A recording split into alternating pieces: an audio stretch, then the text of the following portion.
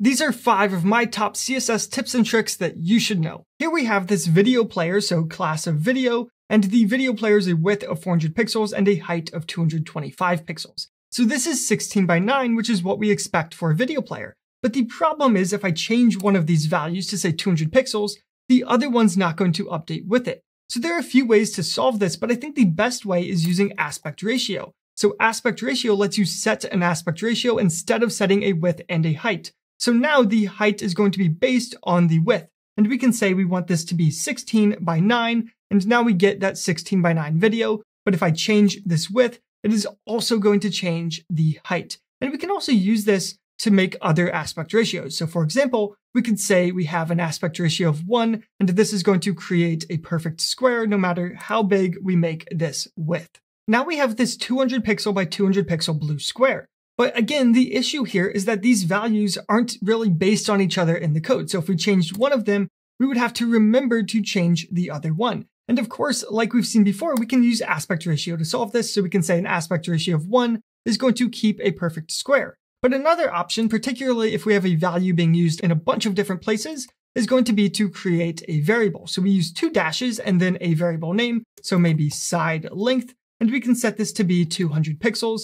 And then anywhere in our CSS code, we can use that side length. So we can say this is a variable. So we have this variable function, and then we pass in that name, and that's going to be our width. And we can do the same thing for height. So we can say the variable of side length, save this, and it still works. And then if I was to change this value to say 400 or maybe 500 pixels, it is going to keep updating the width and the height. And these variables, or custom properties as they are technically called, can be super useful for lots of things. So for example, in most of my projects, I create these global custom properties that I can use to the entire CSS files for things like the colors of the website to make sure I'm being consistent. Here I have this H1 that says hello world, and it's white and it's over this white box, but the H1 has position fixed. So if I scroll, it stays in the same spot, but we can see it gets covered by the white box if I scroll too far. So how can we solve this? How can we make sure that we can always see this text? Well, for this, we can use something known as a mix blend mode, which allows you to say, how is this element going to be affected by the color of the background? So for example, we can set this to be difference, which is basically going to subtract the two colors from each other. So now when I save this, this stays as white, but when we scroll over the white box, it changes to black to be the opposite color. And we can even see if it's half covered, the top half stays as white and the bottom half is going to be black. And now there are a bunch of different mix blend modes, so I will leave a link down in the description if you're interested in learning more about the different options. Here we have 3 boxes, red, green, and blue, and we have links to all of those boxes, which is done using these anchor tags in the HTML, which link to these different IDs. But what if we wanted to more smoothly scroll? Well, for that, we can add smooth scroll. So we can say on the root selector, which is going to affect the entire page, we can say that we want to have smooth scroll. So this is going to be scroll behavior, and we can set this equal to smooth.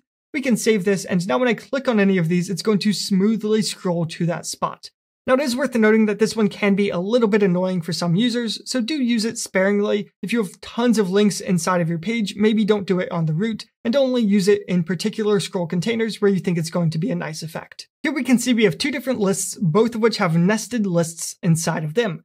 And in the styling, we have the list items inside of an ordered list are blue, and then any doubly nested list item, so anything inside of a nested list, is going to be a color of red. But this is a little bit clunky to have to write all of this out. So what we can do instead is to use the is pseudo class. So the is pseudo class allows you to match multiple different things. So for example, we can say we have an ordered list or an unordered list, and then inside of that list, we need another list. So we can use is one more time and do the exact same thing. And then inside of there, we do have the list items. And now this is going to be the exact same as this. So we can actually get rid of that, leave it like this, and it's going to work the same way. There's also something known as where, which works basically the exact same as is, but the difference is that where does not get any specificity. So if I save this, it's actually still going to be overridden by this ordered list list item selector here. So this is actually more specific than this because where gets no specificity, whereas is does get some specificity. And now if you enjoyed this video, make sure to subscribe and check out this video where I have 5 of my favorite JavaScript tips.